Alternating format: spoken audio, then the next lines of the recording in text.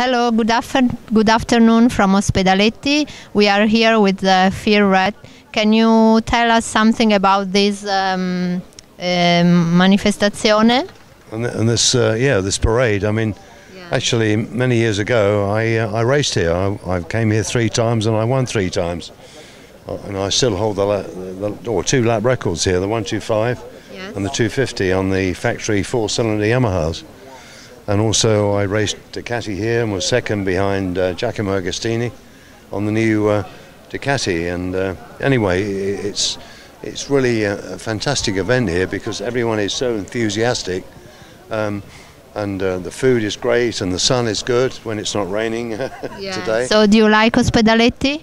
Well, yeah, it's wonderful, and it's a very challenging and also a very dangerous circuit. You know, it's a bit like the Isle of Man, but a small Isle of Man. Yeah, of course. So tomorrow you will ride your motorbike? I will ride my 500 motor pattern, a red one. Normally they're green, but green is my unlucky colour, so I had it made red. Very good. Okay, thank you very much. I hope you enjoyed the day. Thanks. Thanks.